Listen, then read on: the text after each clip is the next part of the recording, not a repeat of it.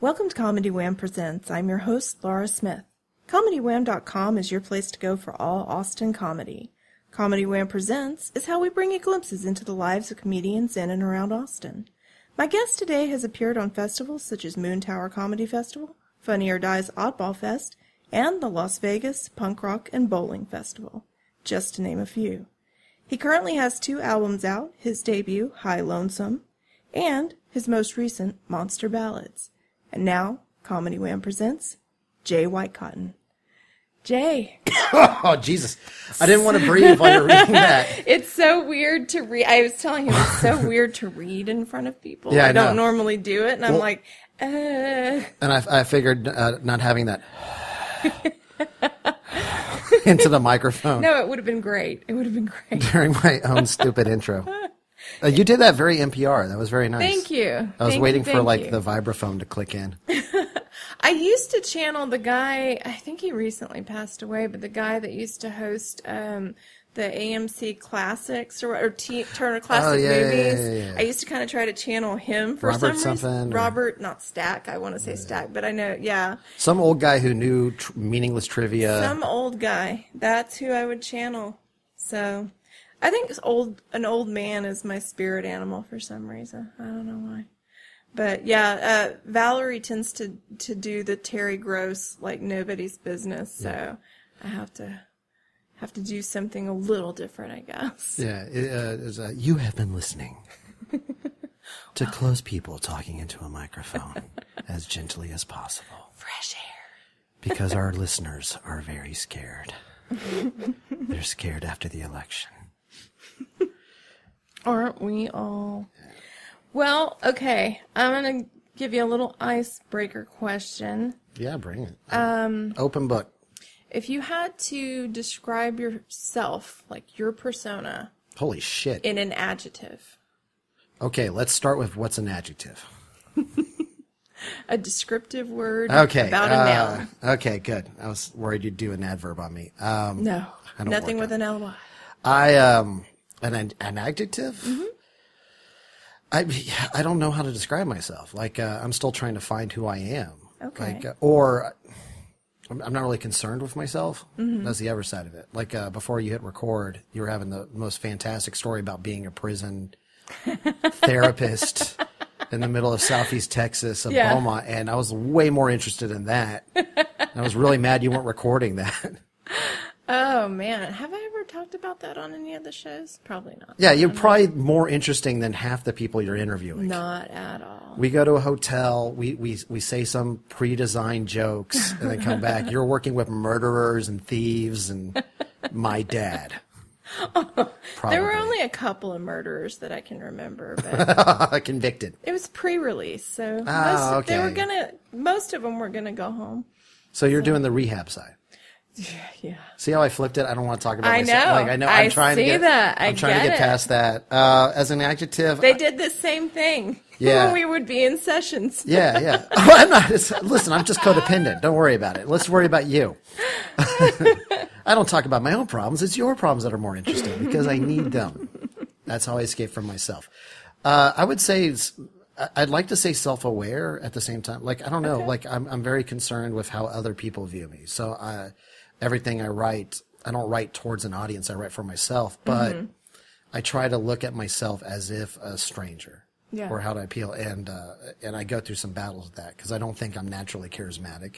I don't feel like I'm the funniest. I just feel like I have to work harder. Really? And then, I always feel like I'm at a negative when I walk on stage for the most part. Because I feel like people, especially American audiences, are very judgmental.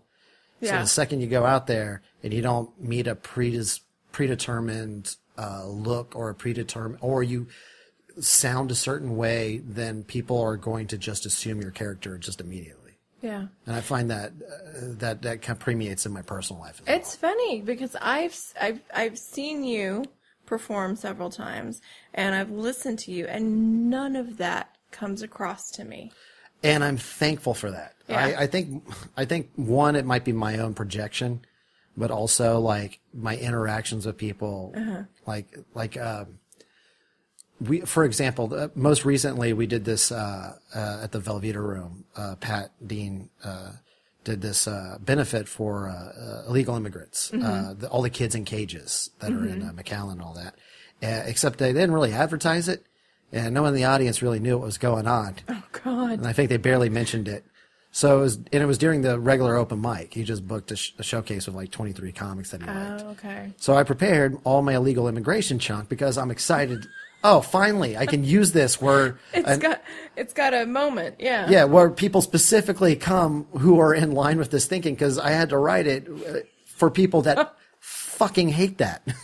Who, one, don't want to hear it, don't agree with it, and I got to still, like, well, I'm not going to fake my point of view. I'm still going to find a laugh in here because I'm interested in this stuff. Yeah. So I go up there and I'm like, oh, I'm going to sound like a preachy asshole because it's date night, it's drunk tourists, it's the people from Esther's Follies who just say the magical musical. You just stumbled in. Yeah, I'm going to come off like some loud white dude preacher who's, so I'm like, all right, well, let's just get through the set. And I got through it. It was okay. It was fine. It was nothing special. I didn't feel good about it. Yeah. And then afterwards, the comic after me just ripped on me for like 2 minutes. Like, doesn't he seem like one of you guys that would be for it? They're all laughing at me. I'm like, go fuck yourself. Right. You piece of shit. How dare you throw me under the bus? Like, I wrote this shit when Bush was talking about building a wall. Right. When I first started comedy, and no one would book me because they said, you're too political. Well, and isn't that such an easy,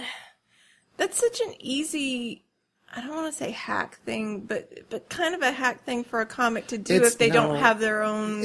It's a hack thing to do, but it's also like a novice thing. That's why I let it go. Yeah. Like I just internalized it. I didn't go up to his face like, you piece of shit. I was like, you're just a kid, Okay. And also I'm very sympathetic when people are getting on stage and they're trying to find who they are. Mm-hmm. And sometimes they're going to be pieces of shit about it, or they're going to be snobby. I don't think that necessarily reflects their character. I just think that the insecurity that they have on stage is the same one I have. They just express it different. Right. And sometimes comics, after like a couple of years, 2-3 years in, they have a little bit of a set, but they still feel the need that they got to separate themselves by dogging on other people. Yeah. To kind of keep them in their confidence to be able to tell the bits the way they need to. Yeah. So it's a thing you can't take too personal. Right. Yeah.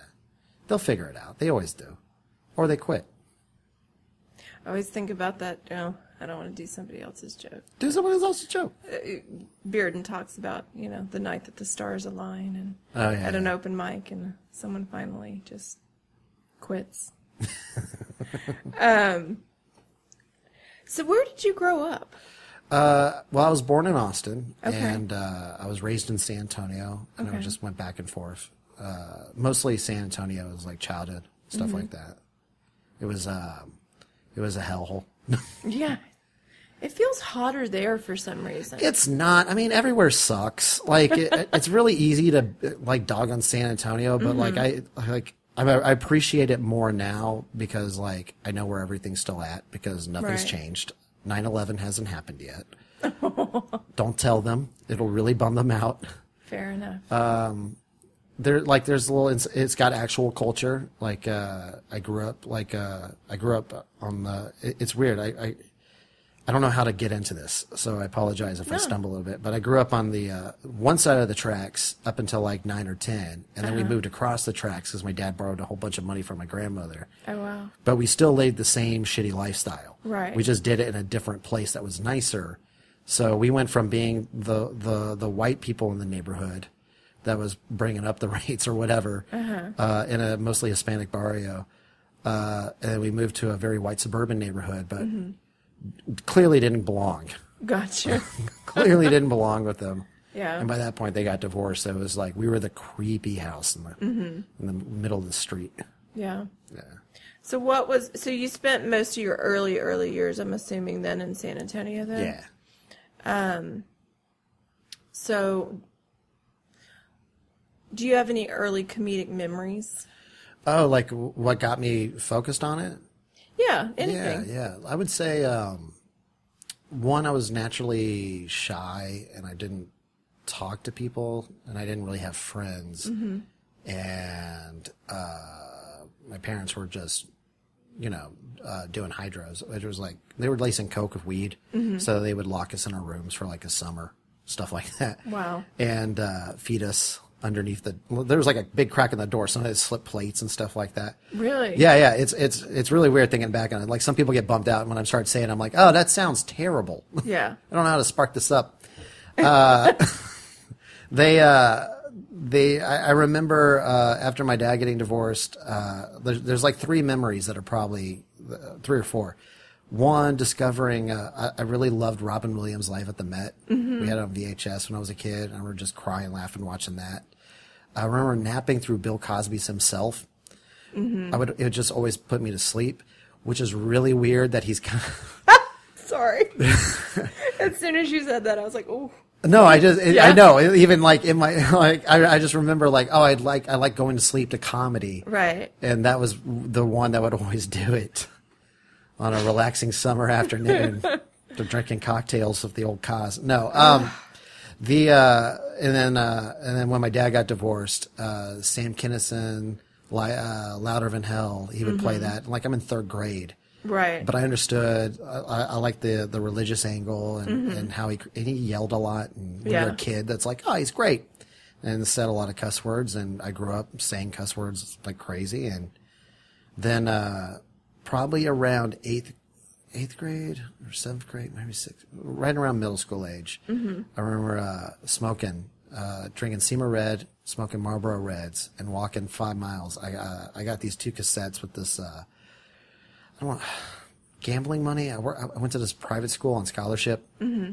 I had no money, and they had a lot of money. So I kept coming up with little scams to get money from them. Mm-hmm. So I'd have them bet on games, but against themselves.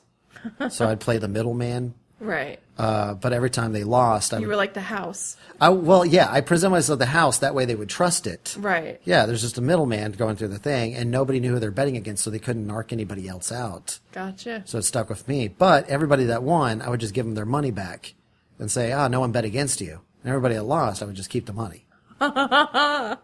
You were very smart. I made like $500 off the Super Bowl. Just off one kid. Because they were like kids walking around thousands of dollars. I hope he's listening. Oh, he's dead. I'm sure he's dead. He was. They all become all the private school kids that I know, they became wild successes, inherited their family's business, but a lot of them just got into drugs and were the shame of the family. Oh, wow. So I extorted that. And I would just buy comedy albums. Okay. I remember 7th grade. That's right. 7th grade. I've never had a good Halloween. And this puts the stamp on the seal. I really wanted to have a good one. Yeah. And, after school, my dad went drinking, and I was stuck with him, just playing darts at this place called Hills and Dales. And around 9:30, he was like, all right, let's take you trick-or-treating. So he stopped by this Eckerd's, bought an evil clown mask, threw it at me in a black cloak, and then sent me out with a garbage bag. At 9:30, it's already done. Right. Everything's really done. And so I couldn't breathe in the goddamn thing. I had glasses on. Like, that was the worst. Halloween sucked if you had glasses. Yeah. Because you're just fogging up and this lumpy kid trying to figure it out. So I just I did door-to-door impressions. Oh, wow. Yeah, because I had like a few. So I just asked people just name anybody, and I would try and do an impression for candy because I was just that fat and we didn't have food. Oh, God. So, like, someone say Jack Nicholson, I would just do whatever cheesy Jack Nicholson. Yeah. Someone do Reagan. I was like, all right, I can do Reagan. Bush was popular because of Dana Carvey. Uh-huh. And one person said, do James Earl Jones. And I was like, okay. So I just said, this is CNN. That's all I got. That's all I have. That's all I know him from. And then finally, this one lady, she said George Carlin. And I had just watched George Carlin's Jammin' in New York, which is still one of my all-time favorite specials. But I couldn't do it. Right. I was like, I can't. You're like, you'd have to bleep everything, right? Yeah. So when she said that, I ended up just getting hardcore into stand-up comedy. Mm-hmm. And I went from his first albums all the way up to his later albums, and then did the same with Pryor and anybody else I can get to the point where, around 12, 13, I'd take these walks smoking. Drinking these version of Big Red. It's the cheaper Big Red called Seymour Red. It was 39 cents. And I bought Craig Shoemaker's The Love Master and Bill Hicks's Relentless. Listen to Craig Shoemaker. I'm like, oh, this is really funny. And then listen to Bill Hicks's, and I'm like, oh, that was not that funny. That Craig Shoemaker was terrible. That completely changed my perspective. Right. I mean, there's things to enjoy, but I don't want to shit on the guy too much. He's doing fine. But that Bill Hicks thing, I remember listening to all of it just like, this is fucking incredible. And then I vomited all night because I walked way too long and smoked way too much and didn't eat. Dehydrated yourself. Yeah.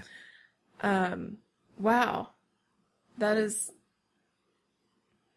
amazing. Yeah, it's what I really wanted to do. I always wanted to do comedy, but I never felt like I could. And in San Antonio, all we had was like, I remember 16 seeing this like advertisement for the River Center Comedy Club. They had like a comedy workshop taught by this guy named Chris Duell, who was like the radio guy and the opener guy. And I was like, I don't want to go down to comedy school in a mall. I remember trying. I would go to the club. It's just, I'm not very good about initiating things or acting on things, and like shyness. So it's like, I don't know. So I would write, but I would just write what I thought was funny or interesting, and then I just learned music. Yeah. I thought I was going to be a musician. And really? Then, yeah. That's I was telling you earlier before you hit the record thing. When I was 18, 17 or 18, right in that age, my dad threw me out, stole my college money. So all I had was a guitar and a pair of socks and a notebook. I was like, well, I guess I'm going to learn guitar now. Wow, yeah. And just live on the streets and just form a band. That was my way out because I couldn't go to college because you can't get financial aid until you're 24. You need a parent cosigner. Oh, wow. Like I tried multiple times. I tried 10 times to go to college. Like I guess I'll pay this off. I'll get the student loans. Right. Into that scam. And then all 10 times, like twice, like 8 times my car broke on the way. Right. Broke down, like caught on fire in just weird ways. Like I would just get these $800 cars. And then the other 2 times I got thrown in jail.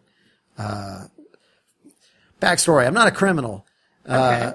I'm also not responsible. So and I was poor and I was halfway living out of my car, crashing at people's places. So I didn't have insurance. And one time I got pulled over and, I got one of those speeding tickets from one of those cameras when they first came out. And my dad got the mail. I didn't have an address. And instead of like letting it known through the people that I have a warrant out for my arrest, he just threw it away. So to my surprise, I get pulled over and get thrown in jail. I'm like, but I'm not a criminal. Right. I don't even know what this is for. Yeah. So got put in the system, and there really is a system. Yeah. I mean, you know. Absolutely. You're the thing. And so in that system, it really sucks. Once you got something on your record, then you got to pay it off. That's why I quit. Yeah. Yeah. A year later, the day I got thrown in jail the first time, that was the next day I was supposed to go with my friend to go enroll at the community college. A year after that to the date, I had to do I had to pay like $4,000 for some. It was originally 1,000 hours of community service, but it came down to 24, which is pretty steep for having a suspended license / no insurance on running a ticket thing, whatever. Yeah. I told the judge to suck it. But I negotiated with the prosecutor. Like after talking to the judge, I just said, well, fuck this. He got really mad for some reason. So I went to the prosecutor, and acted like that never happened, and he just redid the paperwork. Yeah. Because I was like, I'll just plead out here, and it got brought down. But the problem is, none of it covered the original ticket. Yeah, it's one of those rackets where once you get in that spin cycle, essentially, they fucking got you. Yeah, exactly. So I never got they never paid off the ticket, so I still had a warrant. Jesus. So a year later, I'm going to enroll in school. I'm sleeping in my friend's living room. We're all going together. We get pulled over.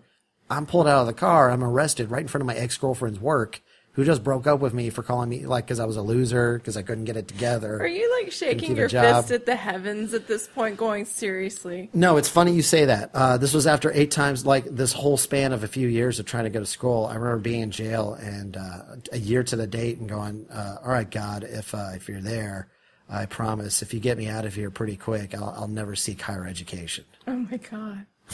I'll never. You're like, I get it. Fine. Yeah. What did you want to study? I don't know. You get your associates first, right? You do the courses, the English, the history, and the, communications. I thought about going to Columbia. I forgot, I'm not good at math.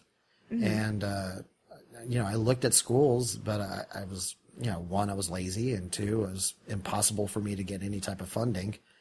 And, 3, I was living in living room floors. I didn't know how to put anything together. Right. I lived an isolated life. So just being in society and learning how to make friends was new to me because I only had like one or two friends or like a few groups here and there that I would just coast in and out of. But it was like all through high school, you know how everybody has like their set groups? Right.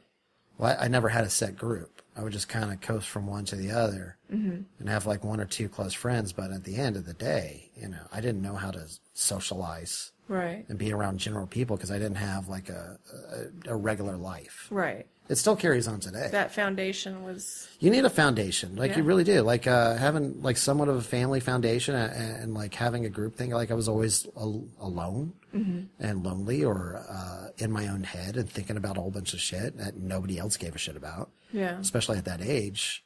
Like, I wasn't stupid. Right. I was dumb for other reasons, but, like my mom, like, was teaching me how to be a writer before I could actually write.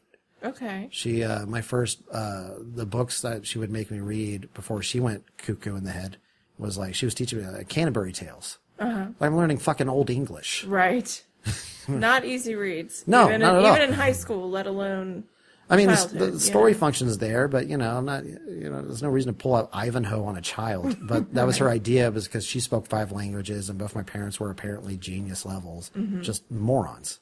They were also stupid. Like, I've never had any value in smart people. Right. Because they still do stupid shit. Yep. So, like, that whole contradiction and not knowing how to relate to people has just kind of permeated. So when you ask me at the very beginning of this, how would you describe yourself? Like, I have no fucking idea.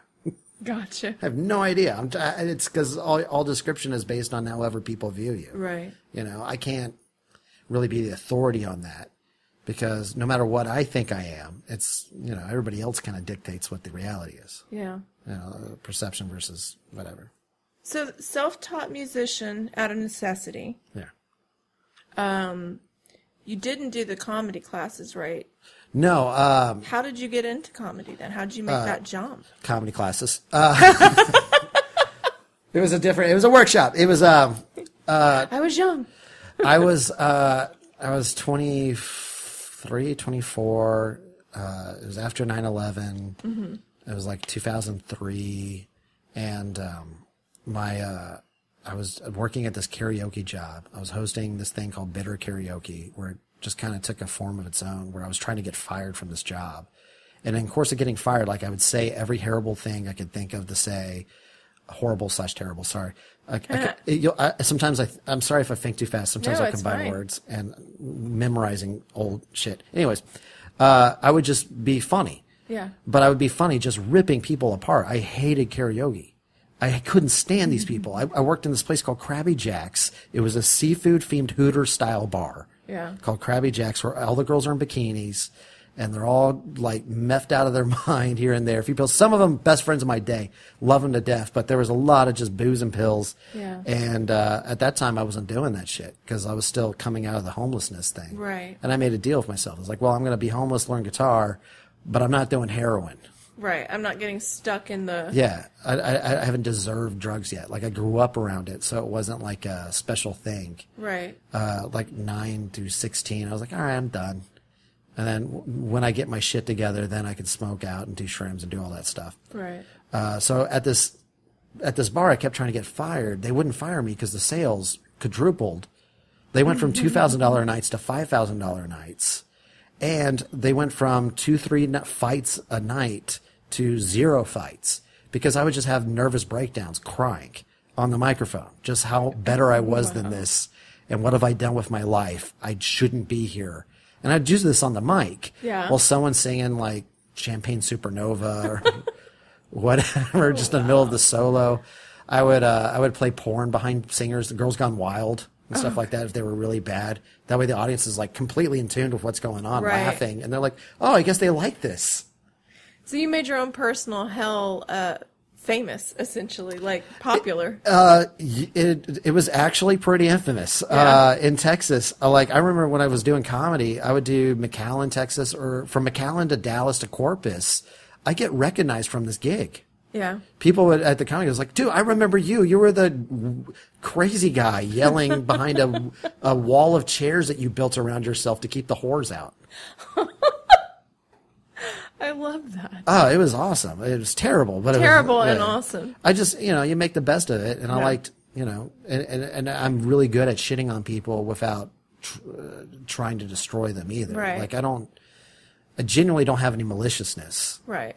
And even the people I can't stand or despise, I still have an affection for. Right. You know, I don't want to see anybody hurt, you know, but I want them to be in on the joke. So I would just make it fun with them. The good-natured ball busting. Yeah, a little bit. Plus, Evanescence is terrible. It's garbage music.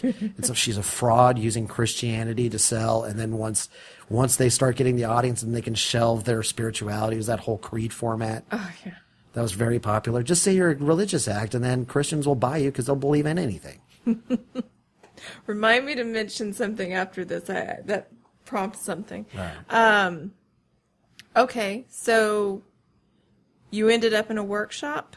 Yeah, this guy named Rob Hicks. I'm so glad I can remember his name. He was this like 40-year-old dude who in a leather jacket and bald and big mustache. He's like, you got to do this comedy work. He started talking about me, and then I lied to him. I was like, yeah, I totally did that in the past. Because one time I went to L.A. and saw Carlin at the Comedy Store do a drop-in set. And that was I once tried comedy once. I was just lying about it. I would do that when I was a kid. I would just lie about the things I really wanted to do. Like the only reason I learned guitar was because I told a kid I learned how to play Jimi Hendrix, Are You Experienced? Oh, wow. And then after a while I was like, well, fuck, I'm a liar. Now I've got to. I have to learn this fucking thing. And so I did that with stand-up. I was like, yeah, I did a comedy a couple of times, you know, didn't work out, whatever. And I was totally lying. And then in my head I was like, fuck, I don't want to be lied about. So you're forcing yourself to live up to the lies. Exactly. That's amazing. Yeah, I don't want to be a liar. And you don't want to believe your own lies. That's the other thing. Because what got me, like, through the homeless shit, what I figured out is, one, I came up with these rules. Like, one, the first rule is don't bullshit yourself. Okay. You're going to anyways. Yeah. How many people do you know are just bullshitting themselves? Oh, this is acceptable. I'm okay with this. Everything's going good. But, you know, like, no, it's not. Yeah. None of this is good. So, like, you're going to do it anyways, but learn how you do it. So, like, if someone, even as innocuous as someone asks you, hey, have you heard of this band? You know, our propensity is to lie and go, oh, yeah, I've heard of that band. Because you don't want to seem like you're ignorant or don't know something. Right. But who fucking cares? Right. Oh, no, I don't know this band. Please, I would love to hear, what is this band? Tell me about this band. Okay, now I think it's garbage. You know, whatever. Now I know. Right. Instead of lying to yourself and just catching that little truth thing in your head that tells you when now you're being full of shit. Right. So that was the first rule. The second rule was don't take yourself too seriously. Mm-hmm. Like, you got to take yourself somewhat seriously, because if you're not, you're bullshitting yourself. Yeah. But if you take yourself too seriously, you're completely bullshitting yourself. No one gives a fuck about you. Chill out a little bit, you know? Allow yourself to, you know, blah, blah, blah. And the third rule was allow yourself to suck. Okay. You're going to fuck up. You're going to fail. But you can't rely on that. You can't always fuck up. You can't always fail, because then you're bullshitting yourself and you're never trying to move forward. So you got to take yourself somewhat seriously, not too seriously. You're going to fuck up, allow for that to happen, and don't bullshit yourself about it. These are all great rules for stand-up. Yeah. Yeah, that kind of helped me get into the comedy thing. So like, all right, let's do it. So I took this workshop from this guy named Dave May and Louis Montavo, and Dave was like a structured, like, I guess he was a prop comic when he first started, who was like the improv guy, and he was teaching stand-up, but he was a solid stand-up. He had some really funny jokes that I can't remember too well. Like his joke that ended up someone else, John Reeb, I think, was doing years later, was it's hard to throw away a garbage can. It's like puts it out in the front and it never goes away, blah, blah, blah. The other guy, Louis, I mean, he's always been dying. I think he's still dying. He's been dying for 20 years. He was like this 5-foot Hispanic dude who his set was all about opening for the Spurs, and you might see me on TV, and the traffic guy. It was just cheesy jokes, just awful. And I took the workshop just like, if I pay to do this, I'm forcing myself to do this. Right. I put money down to do this. I have to do this. Right. I don't have to listen to anybody. But you have to finish I have to do the 6-week course and perform and do the things. And in doing so, I met comic friends, and like as much as you could be friends with anyone at that time in San Antonio, it was a miserable scene. Yeah. Just awful. Everybody was like, be a Latino comic, and if not, have Latino jokes. And I didn't want to do that. Right. I didn't want to be a hack. I didn't want to do any of that shit. I was pretty self-aware about like, oh, I want to talk about the war. I want to talk about ideology, the fact that we're shooting ideology. We have a war on terror. That's a construct idea. You can't have wars on thoughts. Right. We're not marching into terroria, like stuff like that. Right. So they just suffered through it. Because half of my act would this is so, I don't like remembering this.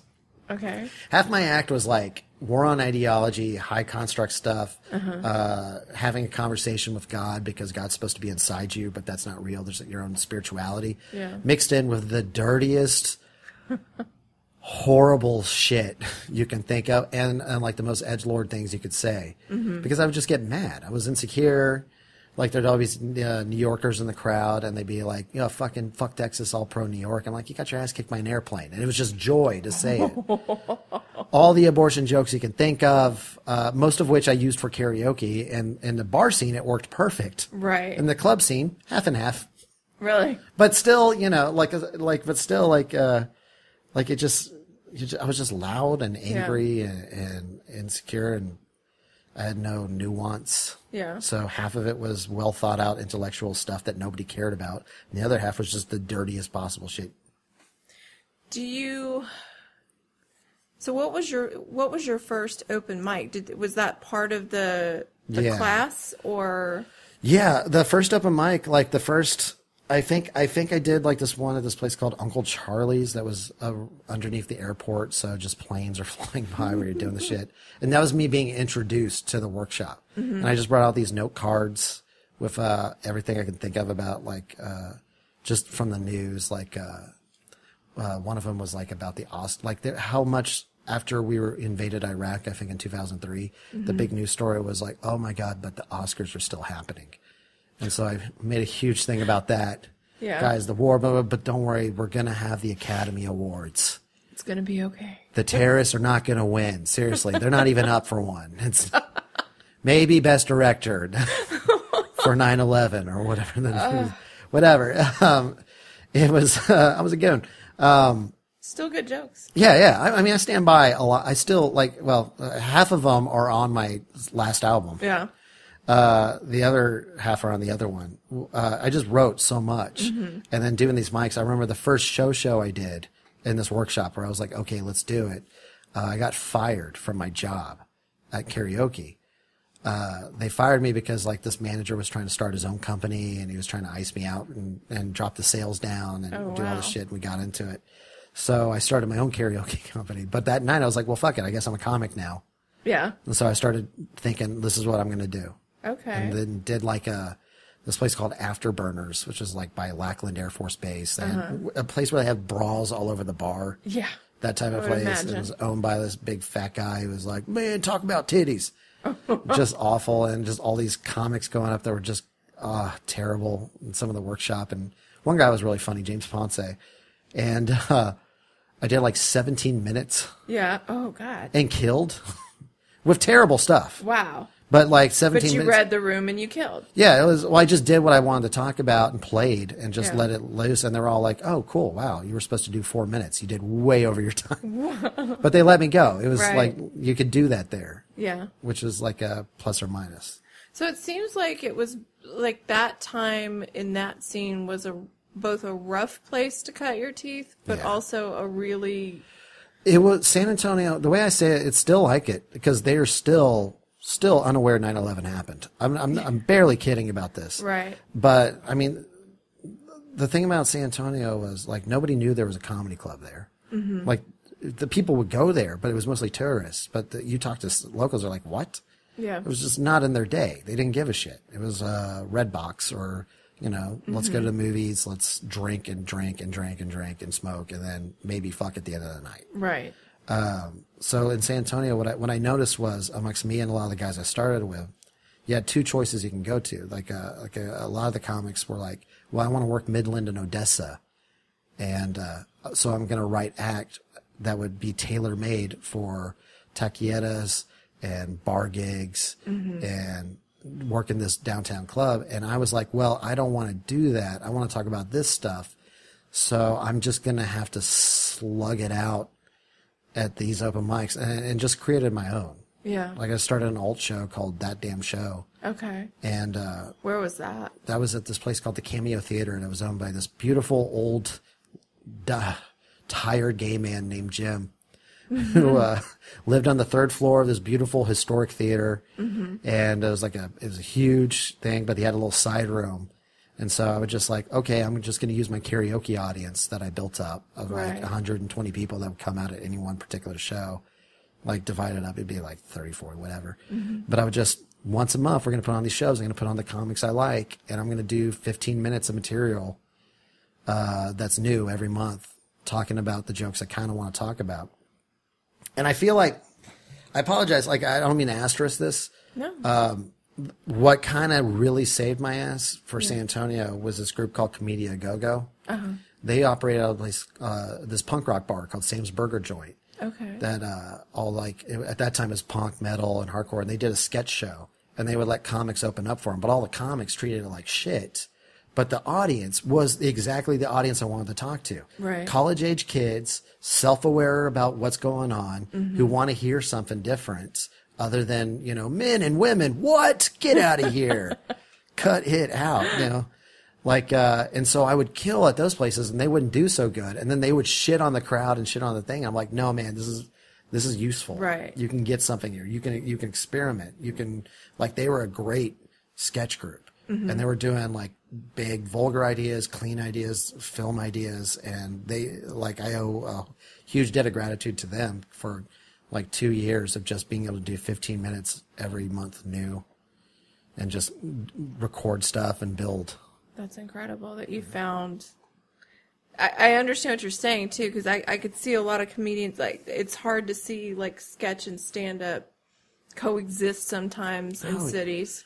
All that stuff coexists well. It's just the thing that fucked comedy up is just the improv frauds. I'm not saying improv frauds. Frauds, yeah. Like and this like I'll make fun of improv here and there because prevalently it turned in from an artistic medium of expression and seeking creativity on stage so you can do character work and sketch work and all the other stuff.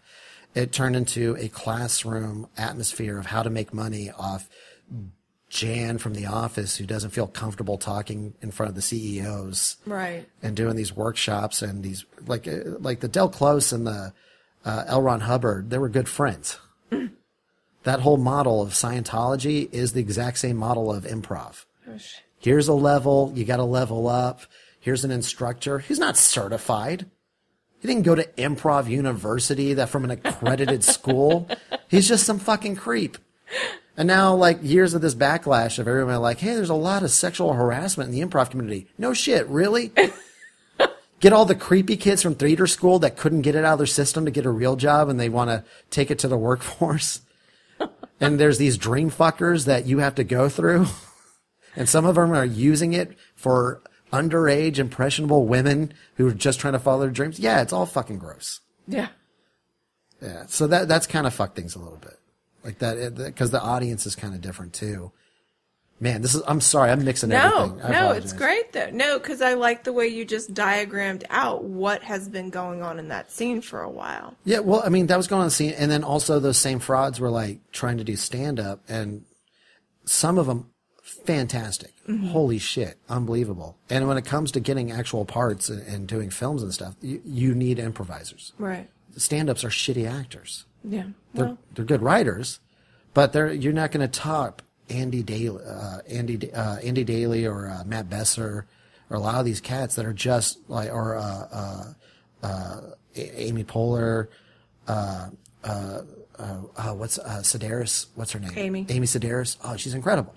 Like, but they're incredible because they can just let go and they don't have that self-awareness. Right. They just get into the character. Whereas stand-ups, we get up there and we're auditioning like, none of this is real. And then all the insecurities come up. I'm not used to this. I'm not in control. You know, we're little bitches. I'm not saying one's better than the other. I'm just saying that that whole classroom atmosphere and then seeing stand-up shows go, hey, come out and see stand-up, you know, in front of the sketch group, and we're just going to do comedy, turn into, you know, let's just make stand-ups get drunk and make them spin around in circles and then use their first notes, and then the audience will throw stuff out. Like, it turned into game shows. Yeah. and everyone's trying to come up with their weird, wacky stand-up show, and it's kind of changed the way audiences. It's like we're trying to trick audiences to just watch comedy, Right. because they're like, I don't want to see stand-up, because there's a lot of shitty stand-ups too. It's like it's the whole world, the whole thing. It's like, Yeah. sorry, it's overwhelming. I can see that. If I was writing this down, it'd be a lot easier to phrase this and put it here and here and here, and it'd be this long, drawn-out thing. No, but but talking about it, I get 20 thoughts at once. I'm following the arc, but I am going to bring it back to you. Okay. So, as part of getting in front of this sketch group and getting time with an audience you felt more attuned to, where did you go from there? Well, like I put on my own shows. I met this one producer guy who got me to write a script that he ended up selling, and I think he kept most of the money. I found out years later. I was like, you got $2,000 for this script you wrote? And I was like, yeah. People usually get 10 to 15. And I was like, all right. Oopsie. I kept doing the independent stuff, but at the same time, I still wanted to work the clubs because that's 80% of the comedy. Right. And so I developed like a club act, which was a little safer. And it was not safer. I don't know a little more easily digestible, not so heavy-handed on the subjects. And I just focused on women like cute panties when they're going to put out or whatever stupid shit. Men just have holes in their underwear, that stupid thing. And I can't even think of those jokes anymore. I really can't even think. But they were necessary for the time and the place. You needed a 15-minute set to be an opener, and they took forever to put me up to opener because you might be too dirty. But when they finally did it, I kept killing. Yeah. Or excuse me, I kept doing well as an opener, doing my job. People were laughing. I owned the stage, and they were like, "Well, all right, let's bump it to feature." And I was like, "I'm not ready for feature yet." And then I learned later on, I would work with a few acts that I trusted. I was like, hey, let me feature for you. Yeah. So I know I'm not going to fuck up the show because I still care about that. Well, you are self-aware. Yeah. So I would take 15 minutes from the alt shows and 15 minutes from that club, and I would try to marry them together so that I can at least save any joke or any premise that went off into a dark or deeper kind of place that lost the audience. I still had material to kind of bring it out of it. So after a while of doing that and just starting to feature more, I learned, I don't need those opener jokes anymore. I can actually just make this stuff funny and also more palatable or more universal and less I hate that Bill Maher smugness. Like, you don't want to go up on stage and act like you're better than everyone. Right. And I mean, that's very popular now.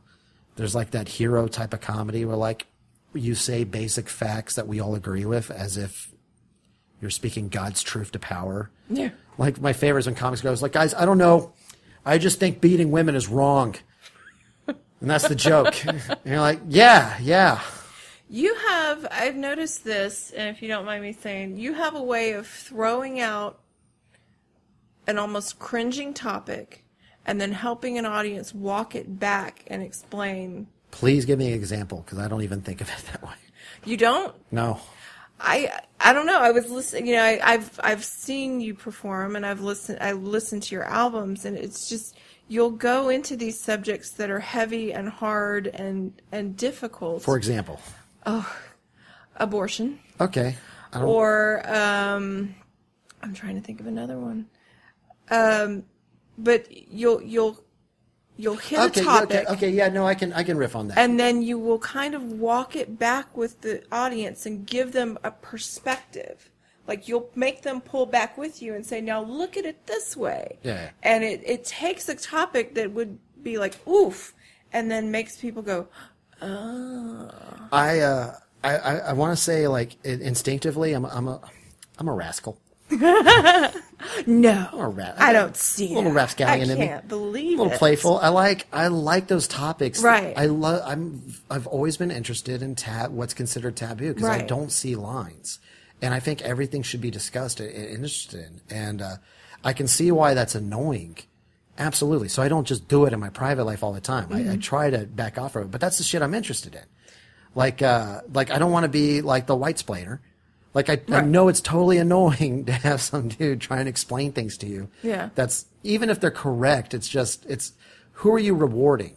Yeah. Like, anytime you have a conversation, like, I really stick to this with comedy. Comedy, I try to put comedy ahead of my ego. Because anytime you talk out of your ego, your comedy stays below that, and you don't really move forward. Right. But if you focus on your comedy gets better and drags your ego with it. Same with regular conversations. Like, if we're going to talk about a subject like abortion, I have a limited knowledge of it, of course, because I can't have one. Right. But I can empathize with it, and I can understand there's other perspectives and other points of views, and I'm totally down to explore that.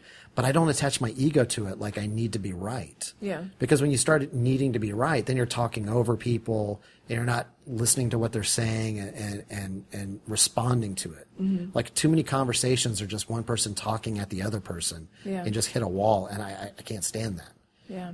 However, that's how most people talk, so I end up not talking to most people. like for an abortion thing, like the joke I've been doing, I did this in Plano when I was headlining the Hyenas up there this last Saturday. The audience got like I think most audiences are just prepared to go whoa, Right. and it's nothing. No one was hurt. Right. They're just words, but I understand why you need to They feel feel that. obligated to pull back a little. Yeah, they need on to these feel. words. Yeah, or maybe they had one. I don't know. Right. Like, there's that aspect to it. But usually people that have one aren't like, "Hey, hold on, buddy." They're usually very quiet and they cry softly to themselves, the way the good Lord intended, Right. in their shame. The joke is basically, it's like how like we're told not to talk to each other, and now people are trying to be political and people are despising it. It's like, no, stop talking about it. But like on first dates, they told me never to talk about politics, religion, and abortion. But those are the only things I think you should talk about on a first date. Yeah. Why are we using all this surface conversation? Like, listen, this joke comes from the fact that I once dated a racist accidentally. Oh. And I didn't know she was racist until she met my black friend. Oh, shit. And this is a joke I don't do on stage. I don't know how to make it really funny, but it was very awkward when her first, when she met him and he went up to the bathroom to get some stuff. She looks at me, he's black. And I'm like, holy shit. Why aren't we just talking about all this on the first date? Oh, my God. I need to get this out of the way. Because, I'm already having sex with her. Oh, wow. Yeah. It's so what I'm talking about is like, you should talk about politics. You should talk about religion. You should talk about abortion on first date, because you're going to want to know at the end of the night if the condom breaks, Right. or you have $500 or 18 years. Simple joke. Simple. Doesn't pick a side. Doesn't tell you how you should feel or think, but everybody just projects on there. I was like, no, fuck you. Anyone can laugh at that. If you're pro-life or pro-choice, all I did was present the options. Right. But then you jump into another relatable topic that everyone can get on board with, and you make these analogies. That's part of the walking it back. You make these amazing analogies in life that make people make that jump from, oh, I can't relate to that, to, oh, I get where he's going with that. Well, sometimes it works, sometimes it doesn't. Like the one I... Because the traffic thing that you go to next in that joke. There's... The bit I didn't put on the album that I really wanted to, but it wasn't strong enough, and also it was just out of place. But I worked really hard on it, and it came together pretty quick. And it was just defending Woody Allen. Oh, yeah? And I'm not defending Woody Allen for the allegations that I don't know about. I'm just defending his marriage to Sun Yi. Okay. Because everyone calls that like this horrible, creepy thing. So when you think about it, you're like, for over a decade, I've been like, Woody Allen, what a fucking pedophile. Right. What a creep. But this Asian fetish pedophile, fetishizing a culture, and then like there was his daughter, and he's fucking his daughter, and in that headspace, you just dismiss it. But if you really think about it, one, Sun Yi's not his daughter. No.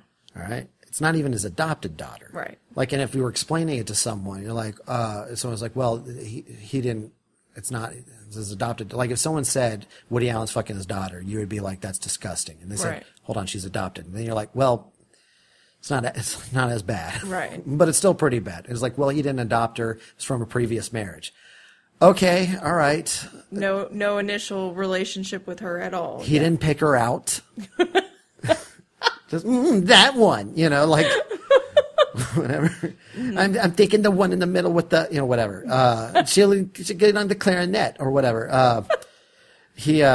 Like, you go back into it. She was like, just the odds, like, Soon-Yi to me is amazing that, she was an orphan in Korea, and then some famous Hollywood actress just shows up and picks her out.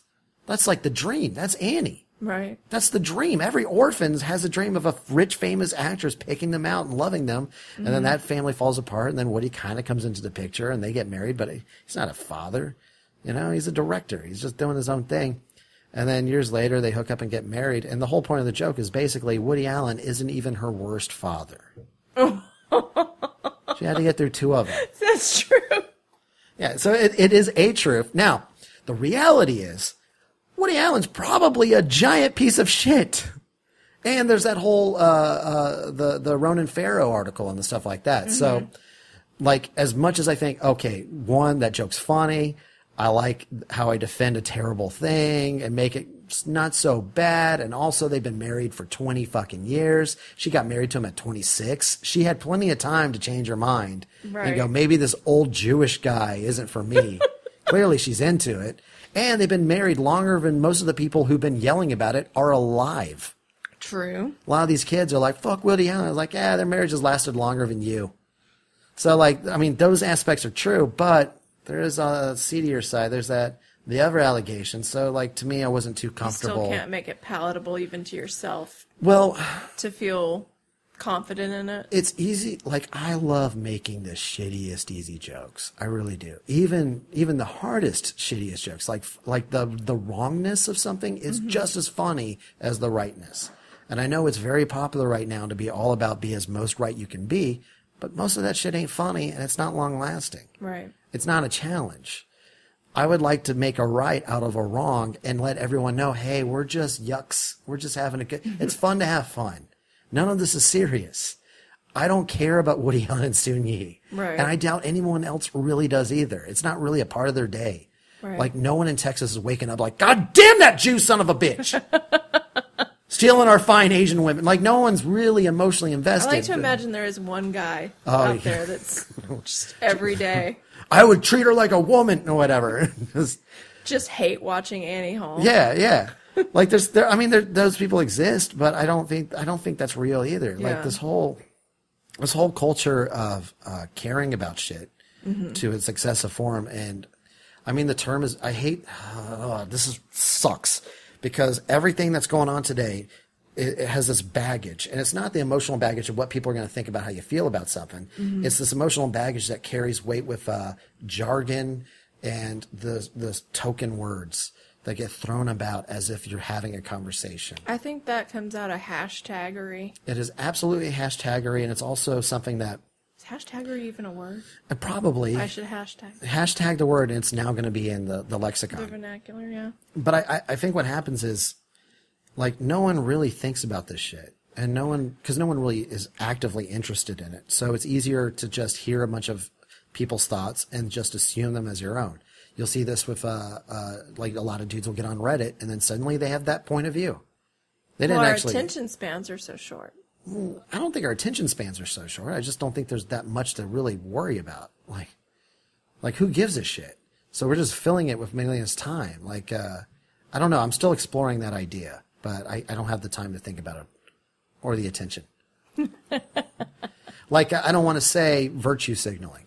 That a lot of people are virtue signaling. To me, it's their branding. They're like their lifestyle brand. Like, I always got to be on brand, or I always got to be the most correct because I don't want people to assume this about my character.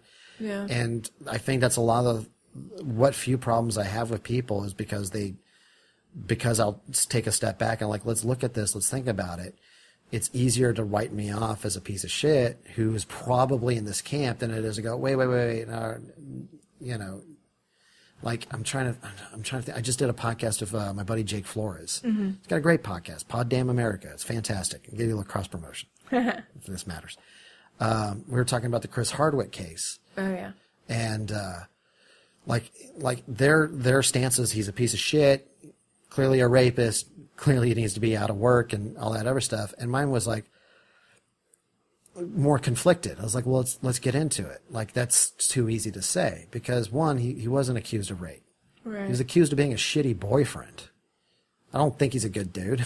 Yeah. I don't want to defend him either. But also, like, one of their main points was he's rich. He shouldn't have to work ever again.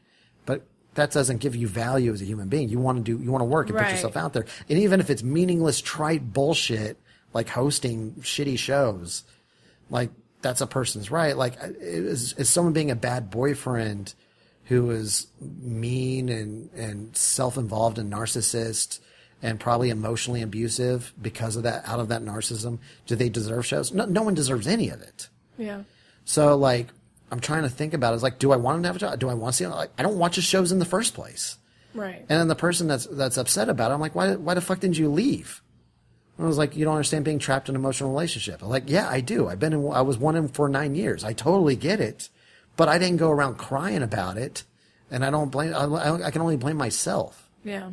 So it's like, and so I'm like analyzing, I'm looking at these two people and I'm like looking for the, and then I realized, oh, I don't give a fuck about either one of them. That was my next. That's where this I was. This is heading. none of my business. I was like, what? We don't always have to have the, as I like to say, we don't always have to have the hot take. No. I mean, comedy, you kind of want to just begin to riff and get ready. Work. But like, even the hot take my hot take is, I don't give a shit about either one of these people. Right. I don't care that she feels like she can't cosplay anymore professionally. Because I don't believe in that. Yeah, she's a cosplayer and he's a fucking nerd and they both suck. And they're both fucking trying to attain fame and this thing that nobody deserves. They're both narcissists to me. They're both shits. Fuck them all. Why do I care? You don't want to be in a shitty relationship? Get the fuck out. I know it's hard. Yeah. I know there's weight and I know all that stuff. I've gone through that. But also, fucking handle your own shit. Before crying online, let everybody fight your own battles. And that's not even the whole take. That's just me now projecting on top of it. So like, there's all those things you got to negotiate. But people, you don't want to hyper focus on what other people are going to perceive because other people are like, oh, well, I guess he thinks all rapists should have jobs. Or, I guess he's not an ally of women. It's like, not all of them. No, I've dated a lot of pieces of shit. There's that aspect to it. Like that I like to explore and think about, like white girl feminism. Mm-hmm. You know, like a privileged white girl feminism. Like most of the people that are screaming about privilege are people that come from actual privilege, right? And they're very guilty about it. Yeah. And so they need to ascribe their self-awareness so that they can still seem like they're better than their actual privilege. It's kind of like that thing my dad used to do. My dad used to do this thing. It was the do as I say, not as I do. Mm-hmm. Learn from my bad examples. Don't do what I do. Right. I was like, oh, that's just you trying to sound smart, even though you know you're fucking up. Right. You should probably stop fucking up. That's not wisdom. Lots of opinions and wisdom to impart with very little nothing, to back it up. With nothing to back it up. And you see that in other aspects to it. Like my favorite is just you bring up black women in a feminist argument and then it completely, like everything changes and scoped and then everyone's trying to out virtue the other and no, I'm here for you. It's like, bitch, I don't need your help. And it's just fun to watch this whole dynamic fall apart. And you're like, oh, that's right. No one's a spokesman for shit. Right. Like everyone's like trying to be a spokesman for their whole entire group. And it must be exhausting. Yeah. Like I can only talk for myself. Yeah. It's when I start to see people speak in generalizations, I kind of start to tune out. Dude, that's all I've been thinking about for like 2 weeks now is because, I mean, how do we do it? I know I do it. Yeah, I do. I know generalizations are part of conversation and it's part of human thinking. At some point, we only have so much room in our head for so many different things or different people that we're going to generalize. And biologically, we group things for safety, you know, our lizard brain will group things for safety's sake and things like that. But well, to an example, like, not that shouldn't be challenged either, because like that's one thing that I love. Like I would love to explore trans issues and how I feel about it and how I felt about it before to now and how this information changes how you think, because I feel like a lot of people are coming to this in the same way. I'm interested in. This is weird to me, but I never really considered gender and biology separate fucking things. Right. I didn't really take biology. I didn't pay attention. Biologists have known about trans issues for decades, forever. Like they've been the front runners. Like, oh yeah, it's a spectrum. It's in nature. It's absolutely a spectrum and so many different extras. But for me growing up, I was just raised boy, girl, and then liars. So like, I mean, I had friends who were drag queens, and I had friends who were trans, but I didn't understand the mentality of someone who had gender dysphoria, or someone who just wants I go by I'm biologically this, but I'm gender this, and I choose to go by this. And like wrapping your head around that after years of thinking one way, it's fantastic. Because it's a great opportunity to be wrong about something, and then grow from it, and then change the way you think, and learn how to think about people as more than just one or two things. Yeah. Like when you see someone, you generalize them. You really do. Like a stranger, you generalize a stranger and you put them in a camp because you don't know this person. Right. You have no idea who they are. So what I like is by that gender versus biology thing, you've added an extra layer. So you got to think about people as more than just one simple generalization. Right. Maybe two simple generalizations. I'll give you two. So I'm going to walk us back again. All right. Sorry. I'm going to go on a lot of tangents. You're fine. You're fine. How did you get to Austin? I know you've been back and forth. I took 35 north. A lot of traffic, but you know, you go at night, it's easier. Well, I mean, I always had a connection here because when I played in bands, like I played in, my brother lived on Old Torf, so I'd just go back and forth, crash with him, play Six and whatever Carousel Club or whatever shows, like through my teenage years. But in comedy, I was always the San Antonio guy because that's your label where you start. That's what you're going to get. So about 7 years ago, I was crashing back and forth. I would go up, I started getting feature work in Dallas and Houston. So on my drives through here to Dallas or Fort Worth, I would stop and crash at Joe Statz's place. And then I would do Cap City's open mic and just try to be a presence. But you really have to live here to do it. So that first Moon Tower, I had a free pass, like 2012. I was already moving here, but I had a free pass of like a media pass because I was writing for an alt weekly, and just going on and doing all the things and seeing the comics that I already worked with in other places and hanging out with friends. I was like, oh yeah, like this is the club where they're actually trying to bring industry and do things with. And I should probably move here because it's a challenge. Right. You get more stage time. And also I'm used to long form comedy because in San Antonio, you can get 20 minutes pretty quick. Right. However, most of those 20-minute sets suck because you're filling it with nonsense. Whereas here, it's more focused on 3-minute sets, 4-minute sets, showcase sets. So you have to condense, get to the idea. It's a different language of comedy that I didn't know. Yeah. And to go to New York and L.A., you have to learn that language in Austin. You really do. And a lot of people don't realize that. And I think some people take it for granted, but it's something that I've never been good at. So I moved here specifically to go, well, I can't move to those places unless I do that. Of course, now I found out later it doesn't fucking matter. But it was really valuable. I moved up to Austin specifically to learn how to do 3-4 minute sets and then construct what is a showcase set. Yeah. Because that was their focus. Their contests are all, how do you do an arc in that 5 minutes? So I would study Conan sets when people go up on Conan. I would just watch that and Tonight Show sets and just seeing how people do one joke to the other joke to the other joke. What's their poise like? And try to bastardize my own version of it, which doesn't really feel right. Still doesn't feel right. I don't know what the fuck I'm doing. I don't agree. Oh, I mean, I don't feel like it. Okay. Like whatever appearances is just experience and having jokes. Gotcha. But there's still like when you see people that know what the fuck they're doing and naturally have it, you can tell like what you're missing. And so I always try to be around those people. Yeah. Like my buddy Raul Sanchez inherently knows how to do that. He like has a mind for it and he can arc it and do it. He's got the poise. Yeah. He knows how to fail. And like it's like learning. I'm trying to remember who else said it. Bill Burr said it, like fail with grace. Right. I've never been able to do that. Really? I always like you. All right, you're not going to like me. Well, you're going to fucking remember me.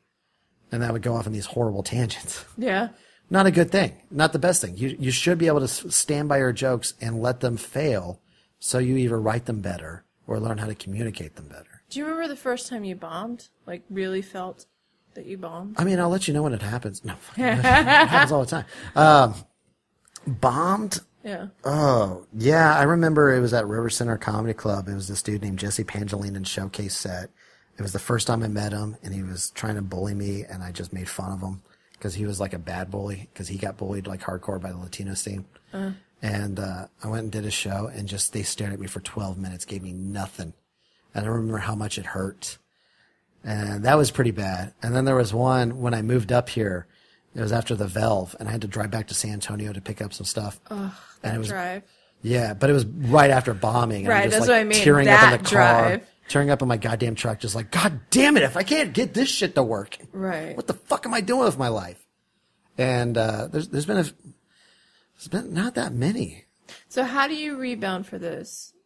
If you're, because I guess what I'm saying is you just said like when things aren't landing and you don't feel like you'll fall with grace, and then you have a bomb set. How do you recover from that? Yeah, those are devastating bombs where you're just like that cough in the back of the room, and you're like, oh, this sucks. I can't do this.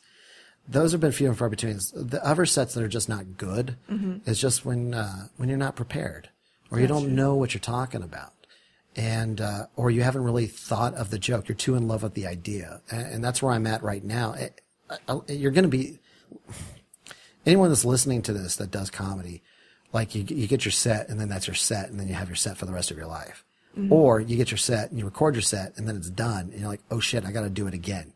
Yeah, I learned this from going to Stanhope's house for his Super Bowl parties. I got to crash in his room one year, and he was just surrounded by his notebooks and stuff, and I just looked at him, seeing how he's like his mindset, and I was like, oh fuck, he's writing almost perfect jokes on one page, just one blocked out joke. You're like, yeah, but he thinks it's shit.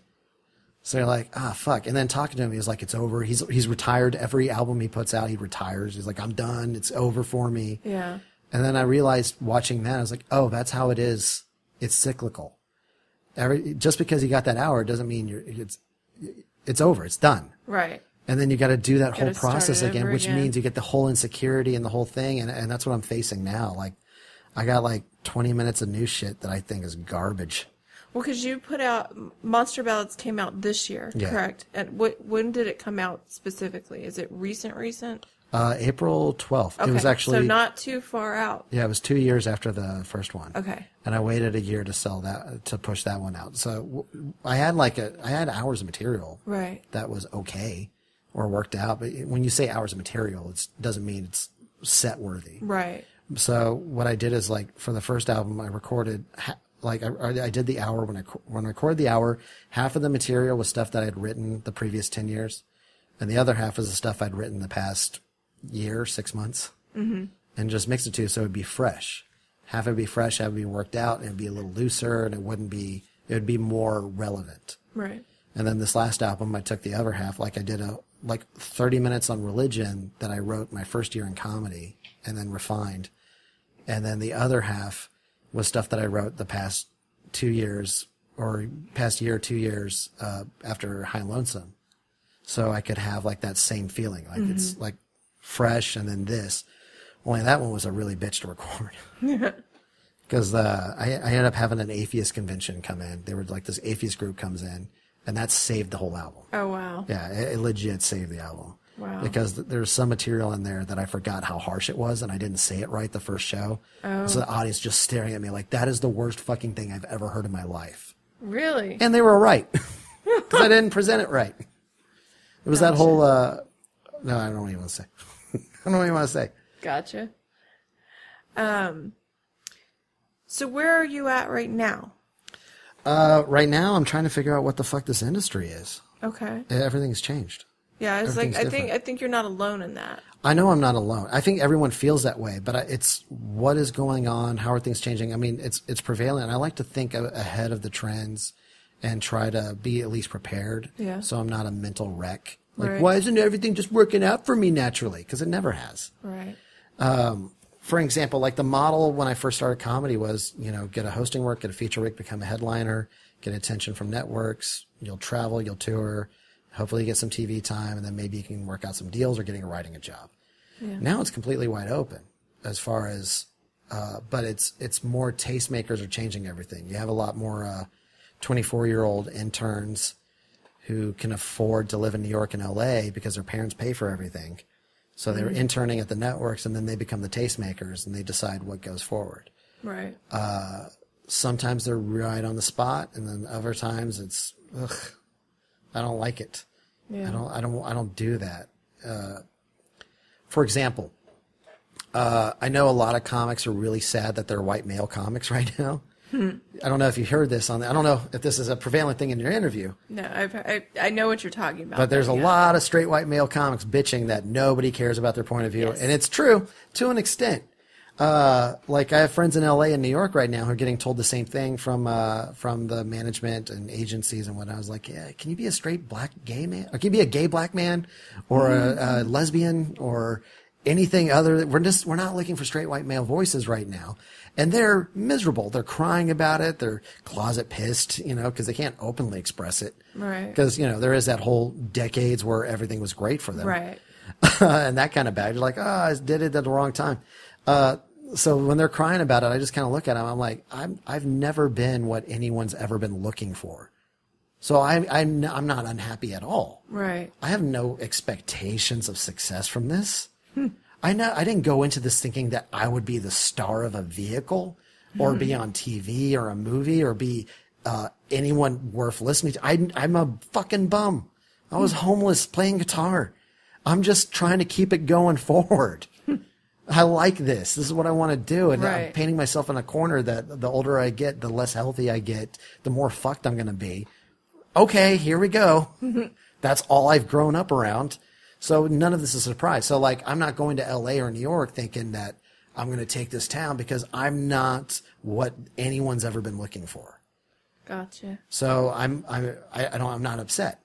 But at the same time, I was in New York this last week, and I was on the Brooklyn Park, and my friend took me out, and we're watching Manhattan, the Law and Order scene, basically. Oh yeah. And I'm like, you get that feeling like, I'm going to take this fucking town, because that scene really gets into your ego.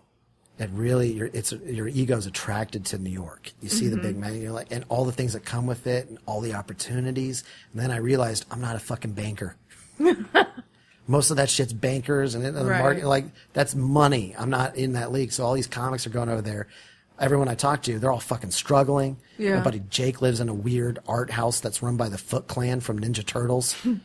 It's like they're all struggling. And then people that I know that are getting regular host week at Gotham, they're miserable because they can't really do clubs and they don't know where they're going. And I keep hearing the same stories. I'm like, that's because everyone is trying to put their life and their career in the hands of other people and expect it to work out. Right.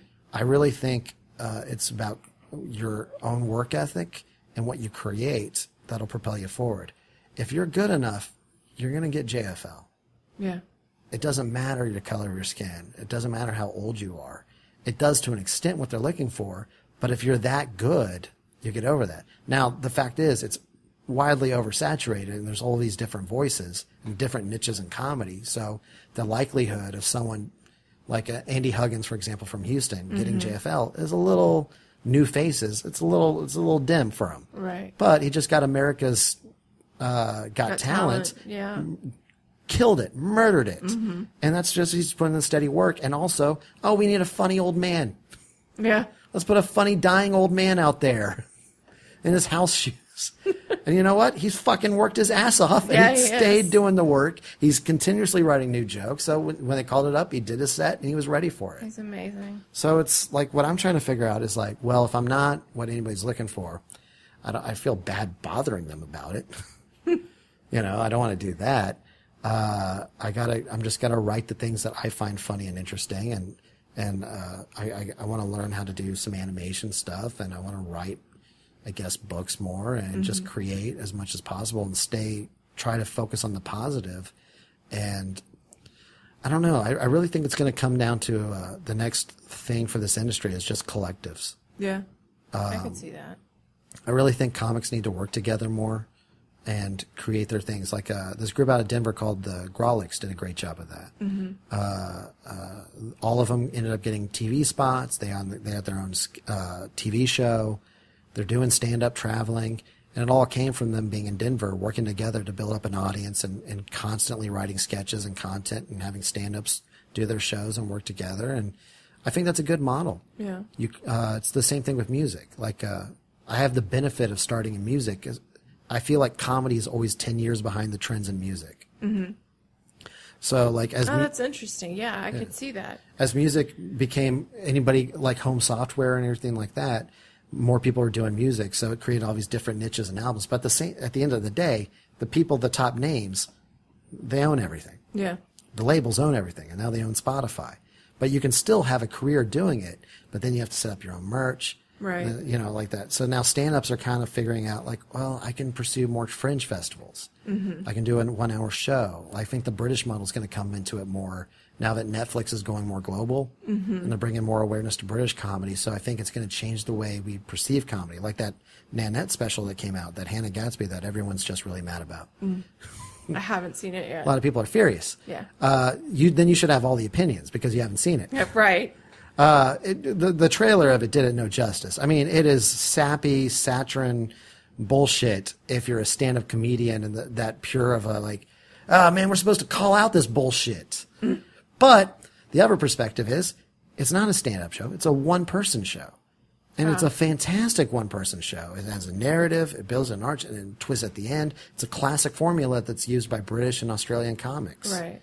And American audience aren't attuned to that. So the first thing we're saying, that's not stand-up comedy. Like, it's a gray area. It is what it is. Yeah. You either like it or you don't. Were you entertained? That's the question. I hate watching it because I also find, like, anything that's, like, overtly emotional on point. You know, I'm overcoming something. I'm always going to be like, go fuck yourself. Right. But that's just because of my own shitty, jaded, kicked around attitude from being beaten around most of my life. And see, I can't project that on this other person's journey. As a self-aware person, you recognize it. Yeah, you have to, because I don't want to sound like one of those douchebags. And if I start ripping on it, I want to be funny.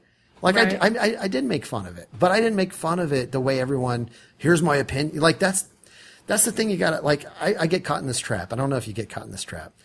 You get an opinion, and then you put it out there like it's good. You know what I mean? I try to avoid that. Or like it's a joke. As much as I can. I think it's come with age. Yeah. I've started holding back my opinions more and more because I'm like, I don't want to deal with this shit. Yeah. Well, I don't want to do that because I'm all about putting my opinions out there. That's all I have. Mm-hmm. That's really all I have. And you know what? I don't put a lot of stock in them. I'll do a lot of work for them. Right. I'll put a lot of work in them, but I'm not going to put a lot of stock in them. So if people are like, go fuck yourself, blah, blah, blah, blah, I'll have a different argument. Someone got mad at me online about, I did these Garbage Pail Kids where I replaced it with just all the white women that were calling cops on black kids. So there's Barbecue Betty and like that. And I just used their pictures and did the Photoshop outline for it. It was a terrible time for me to take a sip. Oh, it was a perfect time. I'll take a spit take on a podcast. I will take it. Perfect. If I don't get you to pee yourself, I haven't done my job. Oh, God. Well, it did really well. Yeah. Cuba shared it, and I think that helped out immensely. Right. Because after that, a whole bunch of other people shared it, too. And it ended up getting like 10,000 shares. I've never had anything hit like this. Yeah. But from that comes the comment section of nightmare people. And this one person I know from Denver was like, what about men? Like, I was like, we'll get to that. This is just these four shitty people that are racist. This is a race. Don't make it a sexist argument. We're having a racist argument. We'll get to the sexism. Right. And then like just coming like that. So while she's yelling about that, I started yelling about therapy dogs and people that abuse that, abuse the system. They're not really therapy dogs. They just put a vest on them. And so just having my own arguments. Yeah. Yeah, it's like, oh yeah. Like, are we just going to have a rational anger and lash out? Okay, I'll join in. I'll do it the same spirit. So like, I don't. That reminds me of an episode of South Park where that town is bitching about something, and all of a sudden the guy's like, "And what about those lids on coffee mugs?" Yeah. Yeah. Okay, let's do it. That's what the internet's for. Okay, I'm not going to emotionally hate on you. I'll like your shitty comment. I'm going to like it. I read it. You took the time to write it. I'll read it. There you go. With the Hannah Gadsby thing, I have an opinion on it, but I'm not going to just state an opinion. That's not funny. Right. I learned this from the Fat Jew thing. Listen, when the Fat Jew came out and he was plagiarizing and stealing people's memes, where the fact that we value memes, I don't even want to get to that. But this one guy that was trying to lead the charge, like, because he was doing a book tour. He was like, we're going to set up a petition to Barnes & Nobles and CA to not work with this guy. I'm like, that is not funny at all. We're comic. We're supposed to be funny, and we're going to do something that's public. Now you're taking yourself too seriously. Right. All right, fuck you. I'm going to dress up as the Fat Jew, and I'm going to do my own book signing tour. I remember that. I'm going to mimic what he's doing. But if he's stealing that, I'm just going to steal him. I remember. And everybody can bring in books, but don't bring in his book. I'll sign every other book as if I'm the writer. I remember you doing that. It's funny. Yeah. It's just being funny, and whether it does good or not, at least we're making Right. fun of a dumb thing. Right. So with the Hannah Gatsby thing, it's her emotional art, and she's really putting it out there, and she's changing lives, and people are fucking crying in their living rooms, typing out their hyperbole tweets. Okay, great. I'm glad you have that emotional thing. I'm not going to respond to it with some shitty thing saying you're wrong for liking something. Right. That's boring. Or whatever. So what I did is I just made a video that took her trailer for her stand for the one person show, and instead of having Hannah Gatsby on it, I put the ocean. So all the cuts was to a calm ocean. Just a serene ocean, and then cuts to audiences clapping and laughing and just being moved and just really listening to the ocean as if it was a stand-up special for the ocean. Because at some point Netflix is going to do that. They may send you an offer. I hope so. It was a beautiful ocean, but like I took the same cuts that they did. Like I really went hard at, like, you know how you do a mid shot up close and then the full back for the audience shot. Well, I did the same thing with the ocean. And I did the same beats as I'm going to have to go back and find this. You know, just little things like that. I'm going to do a little work. I'm going to have a little fun about it. The people that get it will laugh at it. And the people that really love the special will appreciate that I'm not shitting on the special either. Yeah. I'm kind of shitting on the idea of like the satirin, like that. It's not a funny thing, but it doesn't have to be. Right. You know, it's an hour. It's a one person. It's just a fucking show. It doesn't, everybody wants to dictate what stand-up is to them and what it should be for everyone else, but there's so many different voices out there. Yeah. Like, do I think Cameron Esposito is funny? No, she's not. Do a lot of people think she's funny? No, actually not really. Most people think she's not funny, but there's a lot of people that still love what she does and supports what she does, and she expresses something that they connect to. Yeah. And they should be allowed to have that, and we should be allowed to make fun of it. The both things can exist, and then they can make fun of us for making fun of their stuff, and then we can make fun of them for still giving a shit and defending their stupid thing. It's all good.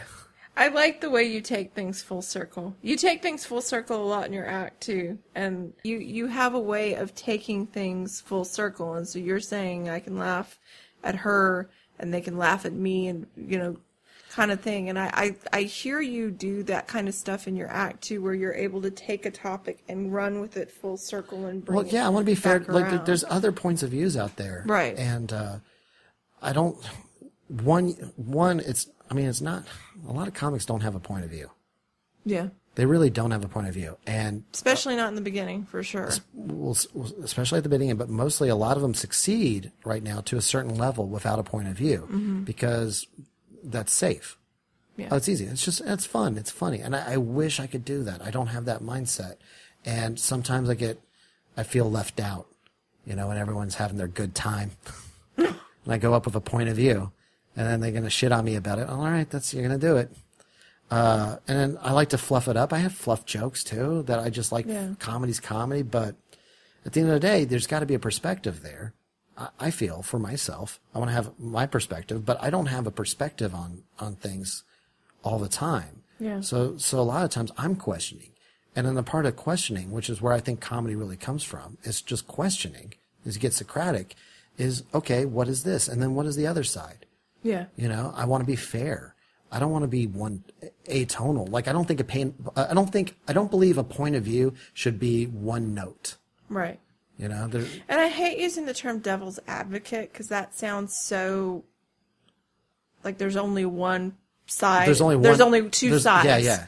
And there's multiple perspectives right. that come to things. And sometimes the funny is a whole different perspective that you never thought about before. But when you think about it, then you can do it in the bit. Right. Like in this thing on trans that I'm working on, where I think it's really interesting. Like I'm trying to figure out why people have a problem with trans in general. Mm-hmm. Why are they uncomfortable? I was like, why was I uncomfortable? I was like, well, sexuality is an uncomfortable thing for me. Right. When I was a kid, you're supposed to be shame. I come from a generation that can only come from shame. Mm-hmm. This new generation can just come. They don't need the shame. I'm very envious of them. But you grow up in the 90s, you need to feel bad for this. And that really does the work. All right.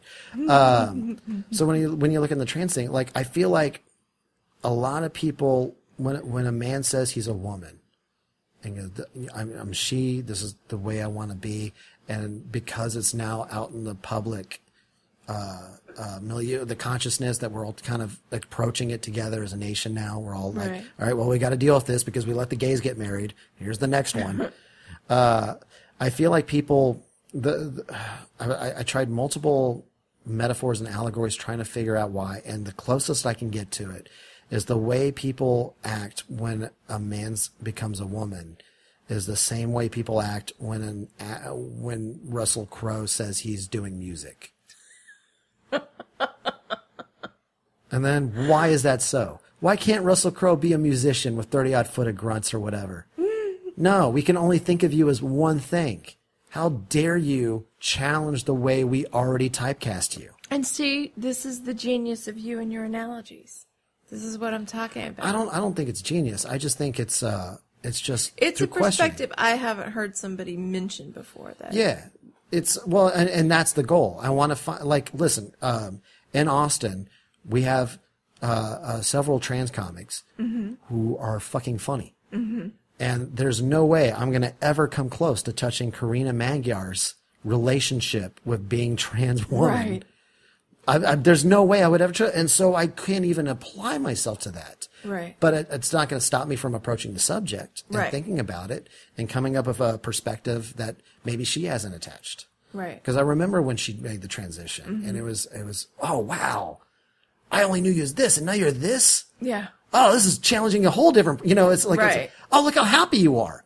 Oh, look how funnier you are. You're way better now that you feel more yourself. Yeah. And seeing that growth it's fascinating. And then listening to her interview had a huge impact on me too. Well, she did an interview with Valerie, and it was like, wow, like, and very, she gave so much grace for people all having a learning curve. Oh yeah, that bitch prepared. That bitch prepared. One, for many years she was a libertarian dude, so she's got to give herself some grace.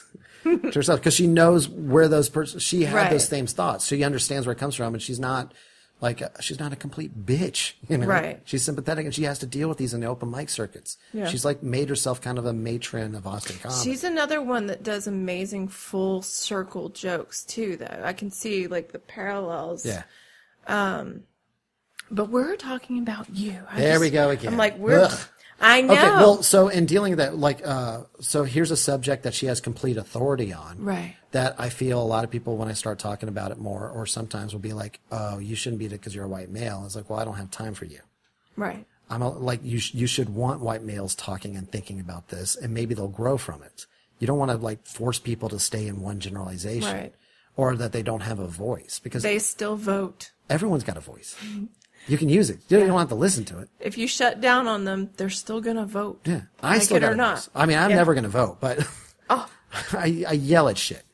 But you still got to come correct. So, like, my perspectives are like, my questions and the comedy that I choose which way to go on the subject goes with my own personal stories and the people I know. And also, I've